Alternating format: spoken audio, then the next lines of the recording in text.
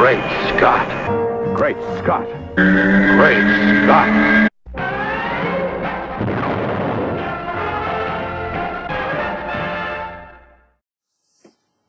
Hello everyone, and thank you for watching another great episode of Great Scott. I'm Scotty V. Today I wanted to talk a little bit about Man of Steel. Now, I've already talked about this, but it's come up again recently, and almost daily it comes up on the Facebooks and the Twitters and the people trying to continuously parade us with their point about how the Zack Snyder / Man of Steel Superman and upcoming Batman vs. Superman or the Superman sequel of sorts is not our Man of Steel, is not the Superman you know and love, is not the Superman that we've all grown up with and learned about. I wanted to remind everyone that in one of his initial appearances in the Superman comic book, Zod and friends were killed by Superman. And they weren't killed in battle, they weren't killed in a moment of desperation, they weren't killed when it had to be done, there was no sense of urgency.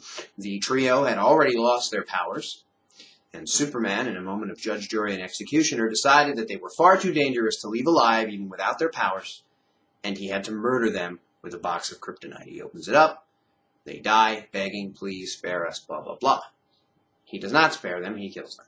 Later on, he exiles himself into space, goes crazy because he can't believe he's taken some lives, and then comes back as the Guardian, and then decides to be Superman again when he's able to clear his head or when he's able to remember who he was, because he lost himself in making that decision.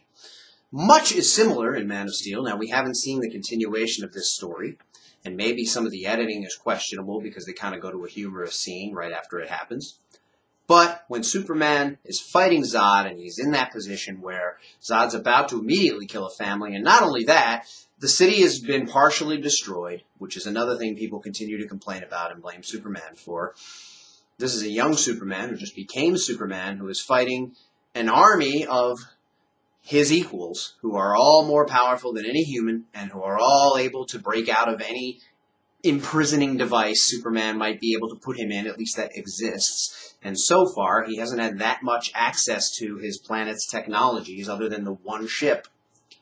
And so he would be unaware if there was a Phantom Zone projector or a way to remove their powers, which I've always called a Donner MacGuffin and hated from the beginning. Even though Lester was the director of Superman, the script came from something that was created by Donner. And in the Donner script, he turns back time in both movies, which is crazy, and luckily we didn't get to see it twice. But when he removes their powers at the end of Superman 2 because he lost his own powers earlier on and had this crystal that he was able to get them back with, it's a lot of just made-up crap that they said, well, we got to do this because how else is he going to defeat 3 of himself?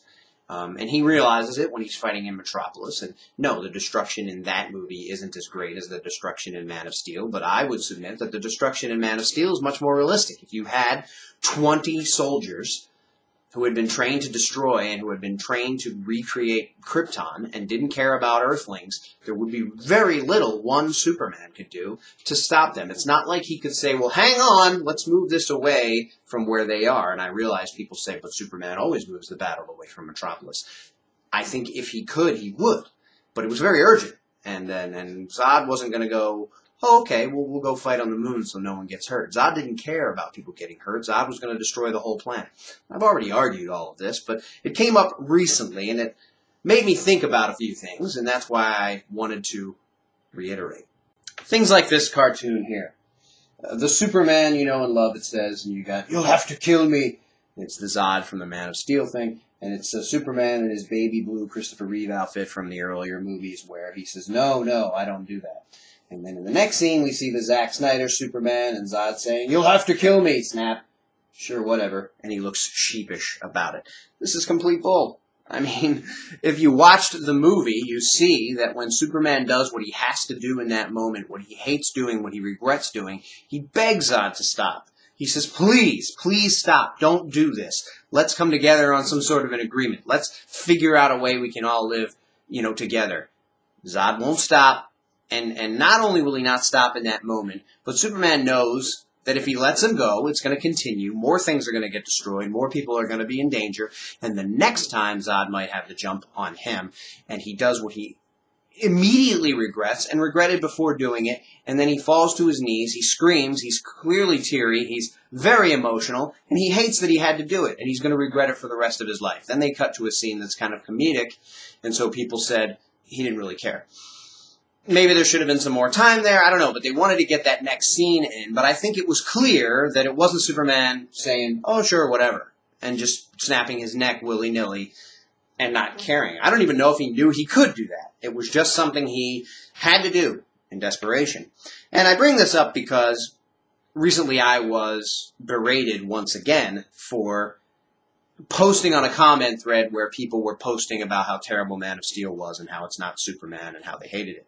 And I always come in and say, well, you know, there were these precedents. You know, he killed the Zod people in the comics. You know, he clearly regretted it. And then I get attacked. Scott, why are you so defensive? You know, you don't have to say anything when people are attacking a movie. And, you know, I thought after years of, and this kind of happened, I posted a Walking Dead picture on the Superman homepage Facebook page because I'm one of the administrators, not because I thought I could get away with it. I just wasn't thinking. I was excited. I thought some of the people who also liked the homepage would like to see that it was coming back on TV, and I was excited about it. And immediately I got attacked by people. How dare you? Taking advantage of being administrator? Okay, I'm sorry. I took it down. But I would have thought that after all these years of talking to you guys and hopefully having people who are viewing some of these videos when we put up the Speeding Bulletin each week, I thought maybe I'd have some leeway or some respect or some admiration from people out there. But it seems like either people don't know, you know, this guy who attacked me for defending the movie when he was attacking it to begin with, a negative post, and I was trying to inject some sense and some logic into it. He maybe doesn't even know about my connection to the Superman homepage, which is the most comprehensive and best Superman site out there, bar none, including DC, that doesn't put a lot of input into every single hero. You know, their page on Superman is very small. They don't have the amount of information. You know, so for me, doing this thing on here and having a lot of people to talk to and having a lot of, you know, I would have thought that maybe some would say, well, you're kind of an expert on Superman, or you kind of know a lot about Superman, or we're going to take your word for it, or, you know, I don't agree, I don't like the movie, but, you know, thanks for your input, it makes a little more sense now, or something, as opposed to me just being a peon. And not that I'm any different than anybody else, we're all fans, but I just seem like I get a lot more disrespect than I get people, you know, understanding what I'm trying to say. So it bothered me a little bit, so I wanted to bring it up again, because this whole thing, I got no stake in Man of Steel, but I liked the movie a lot, and I think it was the best realistic portrayal on screen that we've seen of Superman.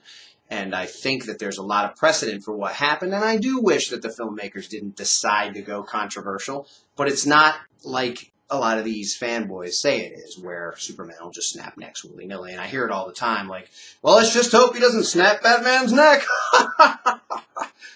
Yes, very funny, but clearly he's not going to go around doing that. That's not his thing. Thanks for watching, everybody, and remember, always look up in the sky.